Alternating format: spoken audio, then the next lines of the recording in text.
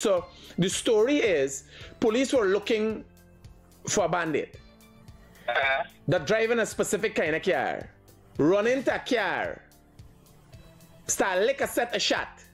Now hit the car, the lick a shoot up in the air or whatever they do. The car drive and go straight to Providence. It's found out that the car was driven by a police rank who was in uniform at the time. Right. What do you want me to say? So I'm informed that the policeman that attempted to spill the beans on the paper shards murder is on half pay. So they call that interdiction, I think. You're saying that one of the police that were in the shoot-up went in the Quindon Bacchus shooting? Exactly, yes. Oh, so that's gonna make it an interesting story. Because I want to know what's the story, if you understand. Yeah, Like Fraser, when I was a youth, my Fraser shoot up behind me car. Me, two-door Silica Camry had a 2 bullet hole inside of Fraser put inside there. You know something that is common in this shooting of Sergeant Payne? The same policeman, I think his name is Sunil Prasad or something like that, that was named as the chief cook and bottle washer in the Quindon Bacchus murder. And ranks were instructed not to put his name in any report. That has surfaced again in this matter. So the story is, police were looking for a bandit that driving a specific kind of car, run into a car, start lick a set a shot. Now hit the car, the lick a shoot up in the air or whatever they do. The car drive and go straight to Providence. It's found out that the car was driven by a police rank who was in uniform at the time. Right. What do you want me to say? And I'm learning, I'm hearing, I'm told that Payne suffered 2 gunshot wounds. Maybe they're not life-threatening. He has been promised financial compensation so that his story will stay low. Oh, you still didn't get your ticket? This flight takes off every single day. Tap that subscription button. Thanks. The news is buzzing right now. Everybody's talking about it. What's going on in the GPF? The GPF got so many headlines right now, it's hard to keep up. It's hard to keep up with the headlines buzzing about the Guyana's policing force. We have one sergeant transcended, rising power, condolences to your family. We have another sergeant, 88 rungs. In this video right here, you're gonna have new revelations about what's going on in the paper shards case. You're gonna hear some striking revelations about what's going on with Quindon Bacchus case and one of them same shootings that I just talked about. Everybody's talking about it. Everybody's talking about it on both sides of the media in Guyana.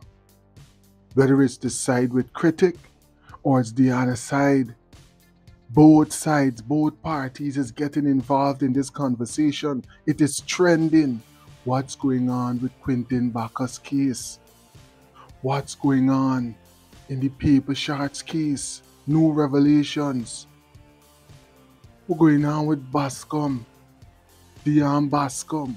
We can hear directly from Buxton Kadaki, and we can hear directly from critic on all of these matters. What's trending in Guyana right now when it comes down to the Quindon Bacchus case? Oh, y'all thought was years ago. Nah, it's relevant right now. Y'all thought it gone away. Nah, it's relevant right now. It's fresh. It's fresh as the headline with Sergeant Payne and the shooting. So the story is, police were looking for a bandit that driving a specific kind of car, run into a car, start lick a set a shot. Now hit the car, the lick a shoot up in the air or whatever they do. The car drive and go straight to Providence. It's found out that the car was driven by a police rank who was in uniform at the time. Right. What do you want me to say? This is the story. I mean, the story is contradicted because every news media and entity carry a different story because the officers sing or whatever you need that they don't want to implement that being implementing the Quindon Bacchus story. This is the second time you name calling.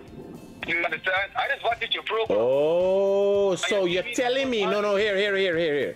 Now, you giving me information that me know. You're suggesting that one of the ranks were part of the shoot-up. Allegedly.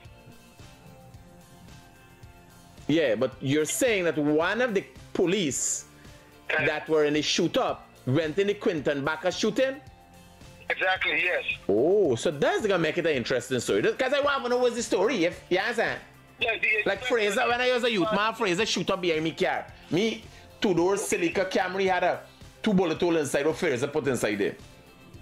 Okay. Right? So, shooting up car is not nothing new to me. Me, car get shoot up all already too. I understand what I said. You see what the number from? Yeah. No, well, I can look into it. That there is not a story for talk about before the fact. That there, like how you bring it to me attention and I see something going on in the group, in the media group.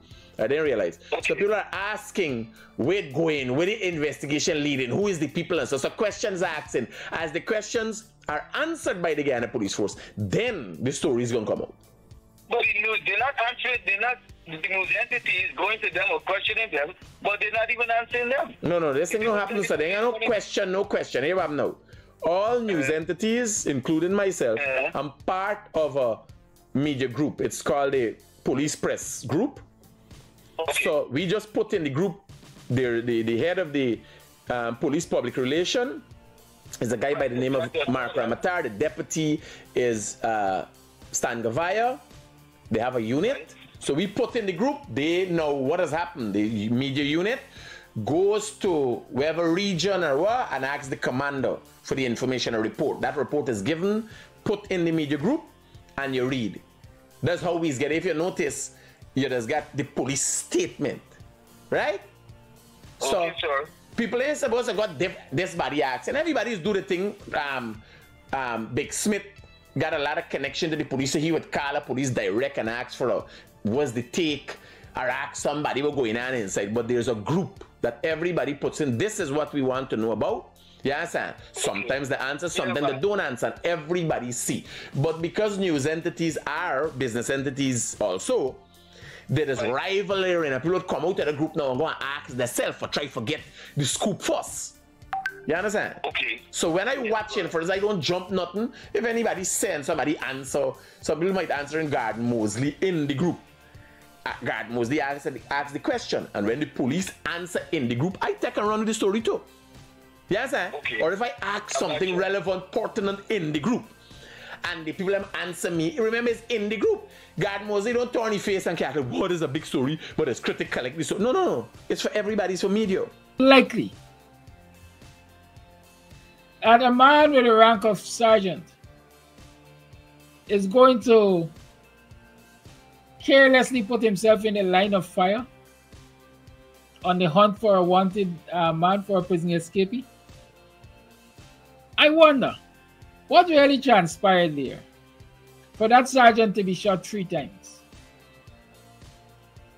Maybe y'all could ask Robeson then, because he seems to know everything. He knows how firemen should dress and so on to outfire, and so on and so forth. Right, so I want to find out more about that. Somebody ask Robeson then, what is the likelihood of that sergeant being as careless as he is made to seem, if I can say that?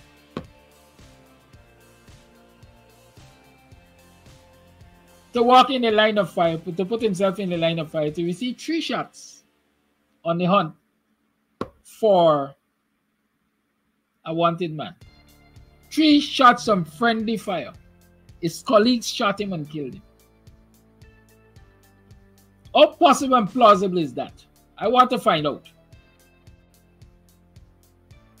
And I want to find out why in the other instance Sergeant Payne's vehicle was chased down and shot at the way it was shot at. And I'm learning, I'm hearing, I'm told that Payne suffered 2 gunshot wounds. Maybe they're not life-threatening. He has been promised financial compensation so that the story will stay low. What if the gun was unwrapped?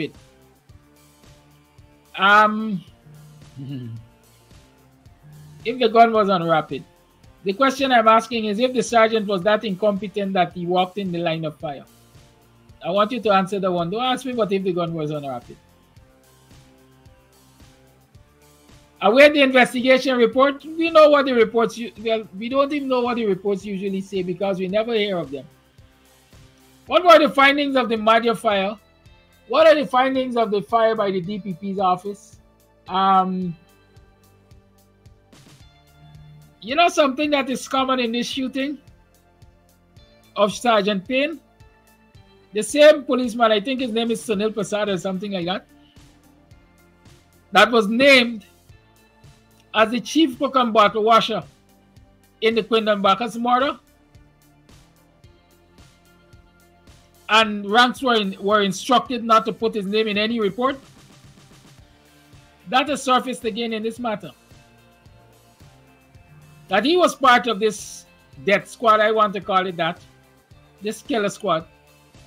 And they were instructed again to keep his name out of the reports. How about that, Miranda Brown? Why don't we get a report on why that is happening? What report? Does the PPP produce any credible reports? They haven't got to the UN and show the mendaciousness. Imagine when questioned about the allegations against Bar Jagdeo and why no police arrests or investigations, people are being told that no reports were made. No reports were made.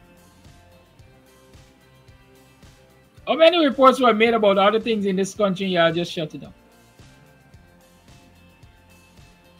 Maybe it's a good position to say he should not take the money. Or does that mean he will stay alive? Y'all forget Sergeant. There's another sergeant. What's his name? Boston or something like that?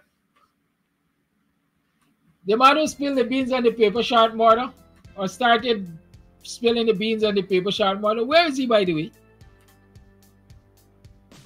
After having his life and livelihood threatened and so on, where is he? The last thing I heard, he was back in the police force. Right? Is he a serving policeman? Miranda Brown, you can ask Ropes and Ben for me. If that policeman, the whistleblower, is still a member of the force. So I'm informed that the policeman that attempted to spill the beans on the paper shards murder is on half pay. So they call that interdiction, I think. He's on half pay and he is prevented from traveling. So they have his passport and so on. Right? If I were that policeman, I would find the nearest backtrack route and get out of this country. Because you never know when things can go south. Especially that critics has opened his mouth. Right? Especially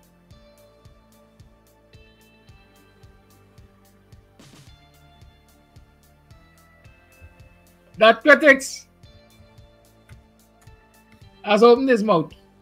Me, I did not run for cover. Thanks for watching. I'll catch you in the next flight. Do remember to hit that subscription button and stay up to date with everything that's trending in Guyana and the diaspora. Thanks, buddy. 100% wild-crafted sea moss from nature by natives. Why pay more? You guys give critics $5 million.